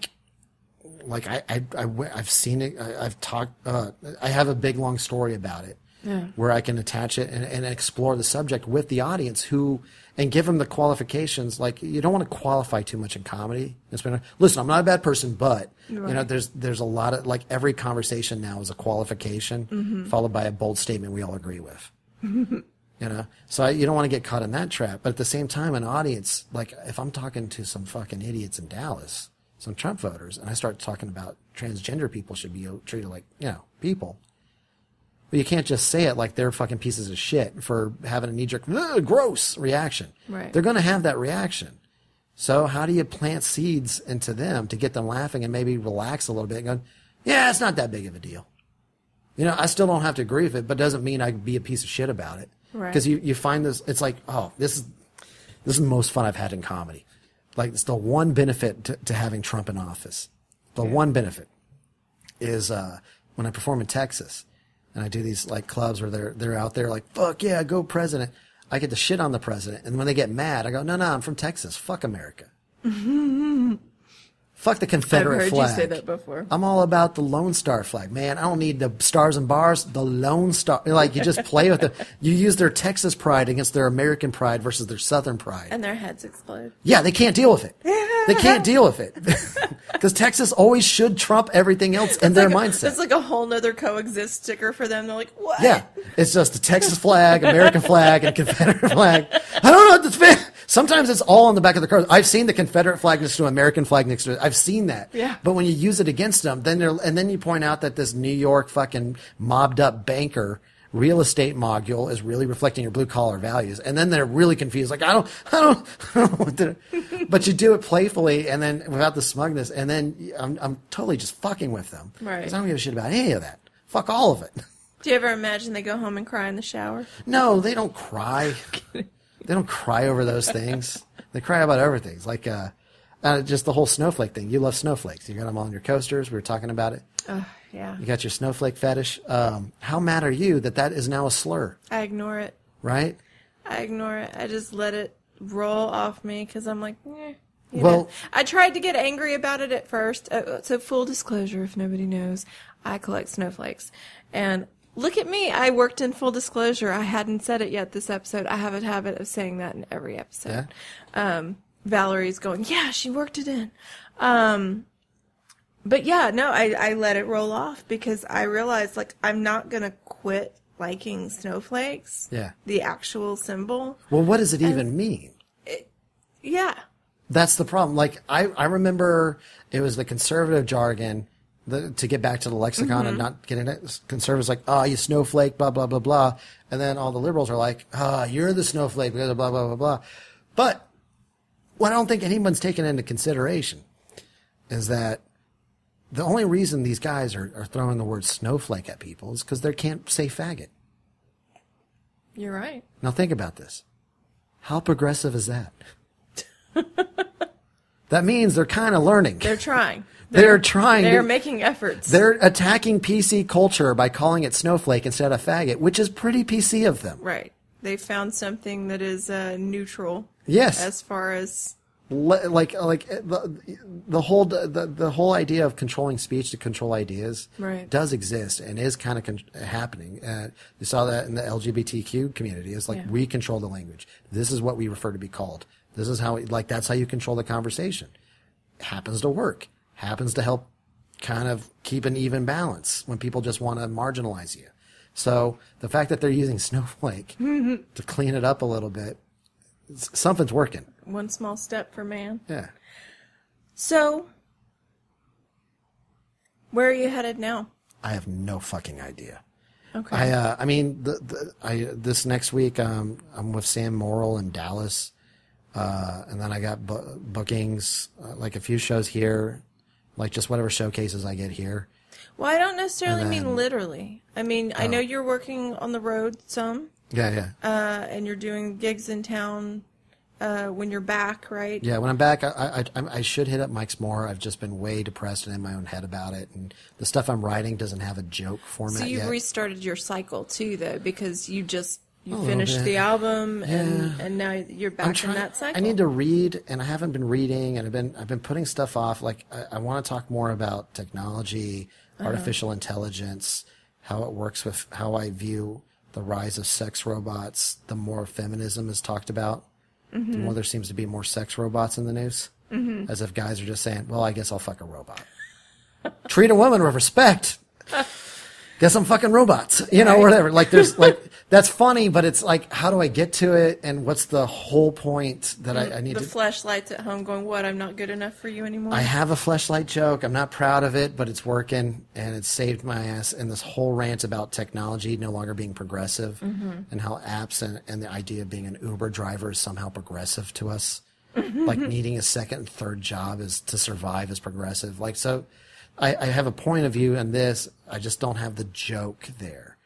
So the new point of views are starting to solidify. Yeah, which means I need to... You're in that flux state right now. And it sucks. It really hurts.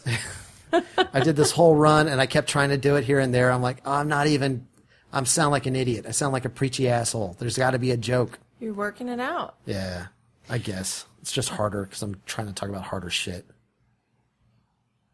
That's how you grow. Hopefully. Or that's how you get stunted. Have you gotten stunted yet? Oh yeah, we all get stunted. Okay. This whole thing is just like there's nothing but stunting, and then you overcome it, or you find an angle, or you switch around, or you relax, you stop overthinking it. Like that's the beauty of comedy. There's so many different directions to go with it. Like when I write, sometimes I write on the laptop, sometimes I write with a notebook, sometimes I just work with a book and highlight thoughts and ideas that spark something in my head.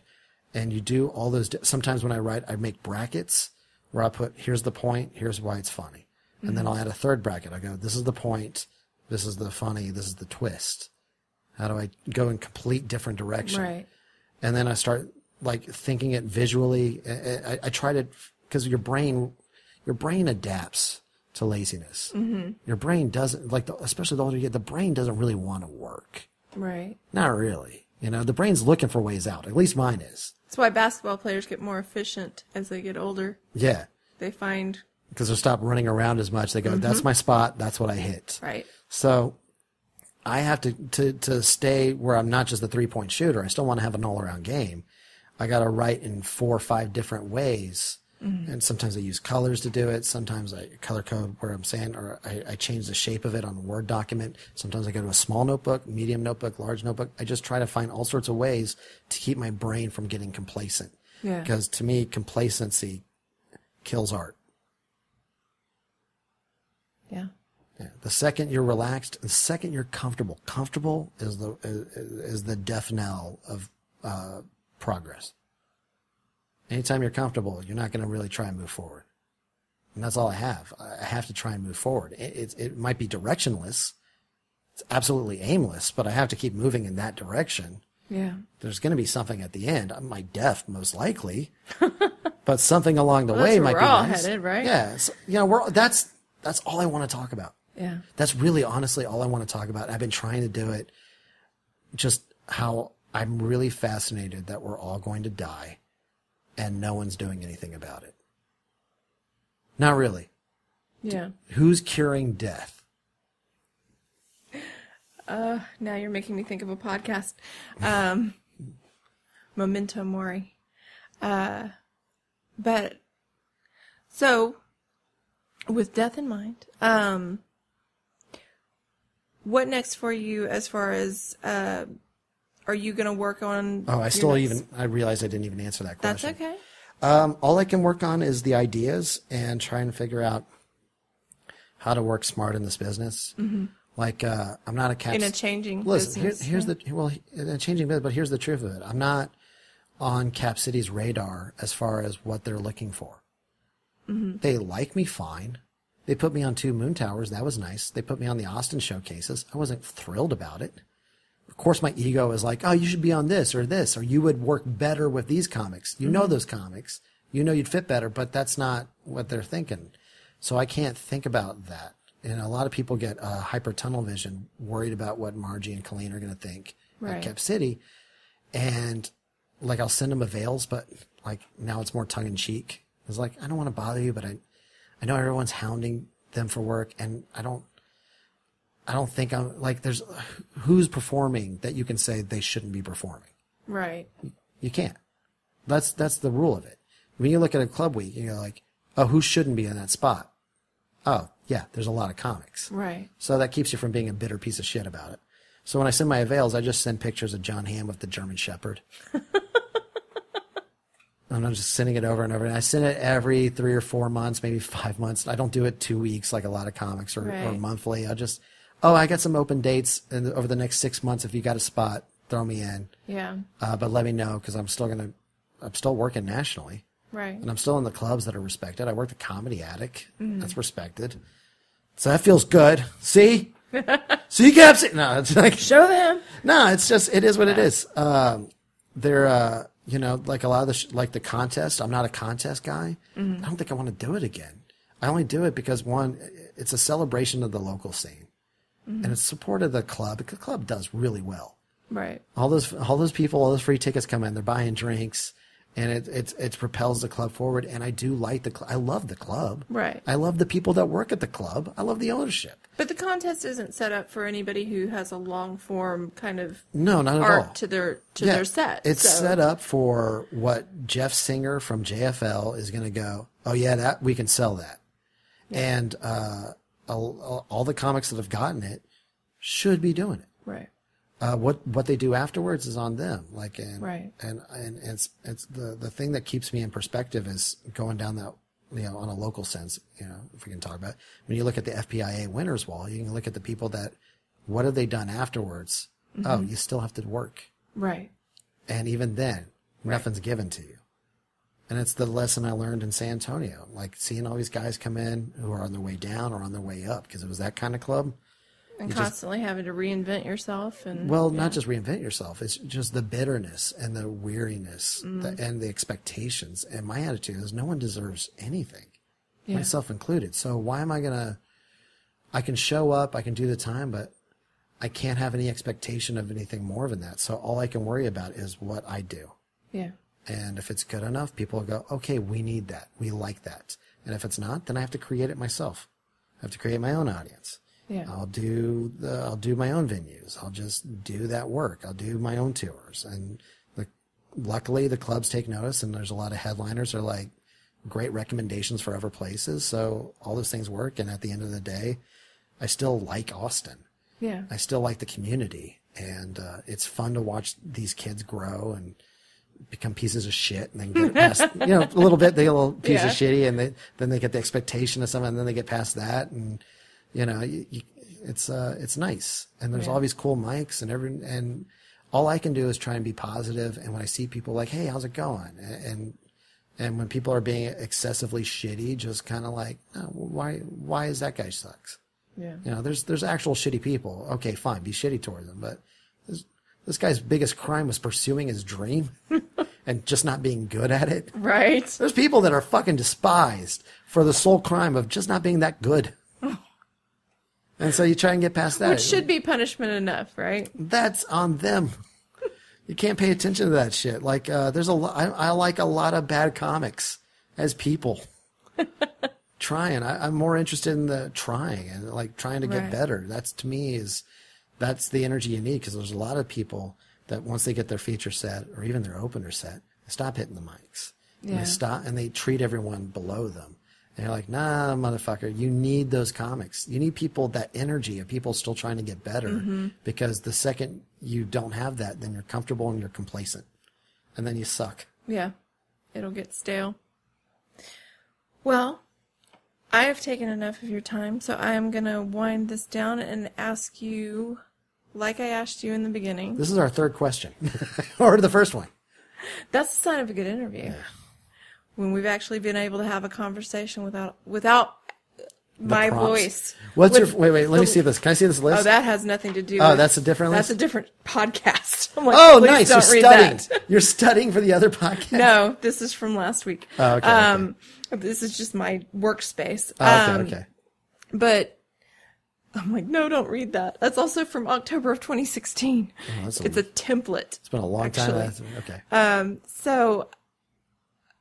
give me what do you want to know? How about this? What do you want to know? Oh God, we don't even have time for all that. Just ask one question. Like what do you feel like? Don't feel, this is going to sound dumb, but I've done this before with the podcast thing. Okay. Like you don't have to feel rigid towards a script. No, I don't. Okay. I don't. And I feel like a lot of this has been open already. Yeah. And I'm trying to find a way to wind it down so that I don't keep you here until 2 a.m. No, that's good, because I do got to go.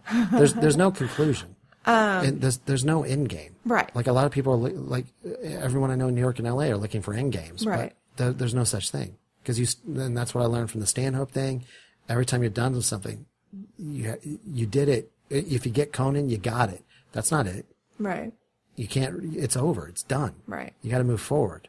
And that's all anyone can do in life. And I think the thing that fucks people creatively is we're constantly looking for end games and something that has none.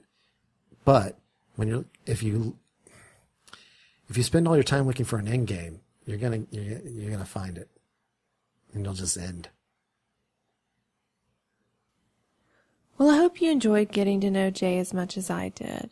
Go find his albums right now, High Lonesome and his latest Monster Ballads. They're available on platforms such as Bandcamp, Amazon, iTunes, and Spotify. And give him a follow at Whitecotton on Twitter. And while you're at it, give us a follow at Comedy Wham. And go to comedywham.com for more interviews like this one. Go to iTunes, please rate and review us. Give us some feedback so we know how we're doing. And as always, thank you for listening to Comedy Wham Presents.